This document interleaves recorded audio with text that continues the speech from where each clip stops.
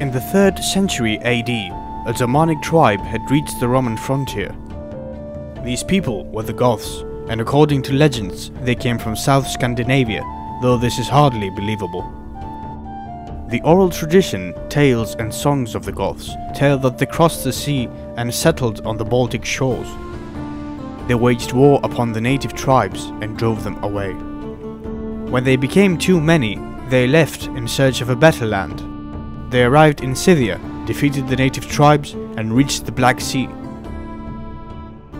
There is no proof yet of a Scandinavian homeland, but there is evidence of a group of people living in the banks of the Vistula River in the 1st and 2nd century AD. Gothic tombs and rocks were found both at the Vistula and near the Black Sea, set a century apart. They are somewhat distinctive compared to the neighbouring tribes that were settled there, and they prove that emigration from the Goths did take place during that time. According to Tacitus, the Goths of that period had a more autocratic rule compared to other Germanic tribes and were also distinguished by their round shields and short swords. In the way south, the Goths pushed other tribes westward into the Roman Empire.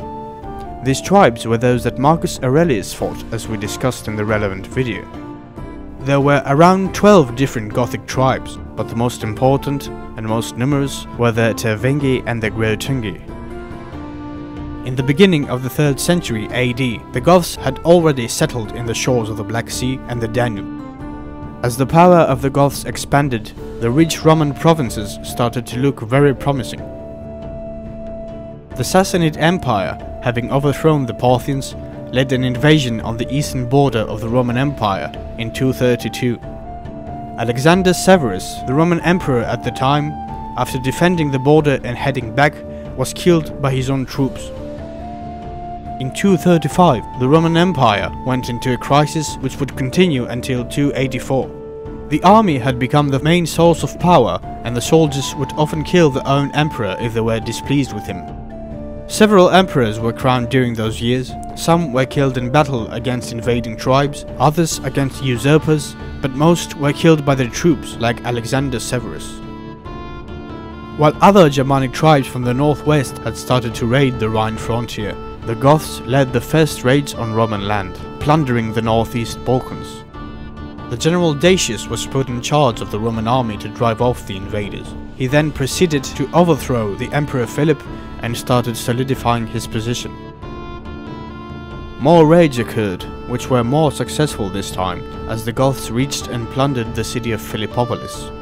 Dacius started a counterattack and met the Goths near Abritus. The Roman army was not familiar with the area, and they found themselves trapped in a swamp. The Goths surrounded the Romans and defeated them. In this battle, Dacius and his son were killed, and Gallus became the emperor. Meanwhile, the Sassanid Empire launched an attack against the Romans. Emperor Valerian went to fight them, but was defeated, captured and killed. While the Roman Sassanid War was taking place, the Goths, along with other Germanic tribes, raided the south shores of the Black Sea and the Danube, sacking many cities. In 267, a coalition of Goths and other tribes, with their newly made ships and boats, launched new raids, this time in Greece and West Asia Minor, plundering many cities, including Athens, Argos, Sparta and Corinth. An Athenian militia drove the Goths away and pushed them to the north. In their return to their homeland, the Goths met with the Romans and were defeated in battle. Not long after, a second invasion of a larger scale started.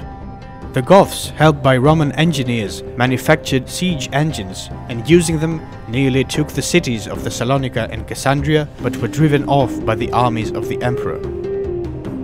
A huge confrontation took place in September 268, when the Goths met with the Romans at Naissus. They were utterly defeated, with a blow so devastating that it would take them many years to fully recover. In the meantime, a plague had struck the Roman Empire, killing thousands, Romans and Goths alike. The majority of the Goths returned home. Some sea raids were attempted in the southeastern islands of the Mediterranean, but with little success. As the 3rd century crisis ended, with Diocletian stabilizing the empire, the Goths were paid off to cease hostilities against the Romans. A large part of them served in the Roman army. The Goths expanded in their own homeland and drove off neighboring tribes like the Vandals, the Sarmatians and the Herulds. In the reign of Constantine, a few battles which included the Goths took place. In some of them, the Goths supported Constantine against Licinius, and in others they fought against the Romans, who would send an army because they feared their expansion southwards. By the time of Emperor Constantine, many of the Romans had converted to Christianity. The emperors that followed Constantine were all Christians with the exception of the Emperor Julian. Ulphilas, who was a son of captive Romans but was raised up as a Goth, was a bishop in Antioch. He was sent to spread Christianity to the Goths. He translated the Bible into Gothic and started teaching about the Christian ways. Some Gothic leaders converted right away, but it would take a long time for all the Goths to become Christians. Christianity was seen as a way of Romanizing the Gothic tribes. Some Gothic leaders wanted that, but others saw it as an indirect threat to the tribe, so a certain resistance did take place in the beginning. The version of Christianity that the Goths were converting to was Arian Christianity, the one which in a few years would be branded as heretic when all the Romans adopted the Nicene dogma. This would be one of the factors that distinguished the Goths from the Romans.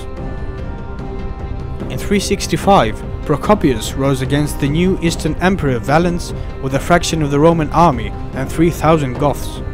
Valens defeated and killed Procopius. He then led two punitive expeditions against the Goths. The first one was a failure, as the Goths retreated to the Carpathian Mountains and the land was emptied when the Roman army arrived. The second one was hardly successful, as a few battles took place in which Valens defeated a fraction of the Goths and one of their leaders, Athanaric. The Goths by now were nearly fully dependent on the Romans with trade and gold, so they sought for peace.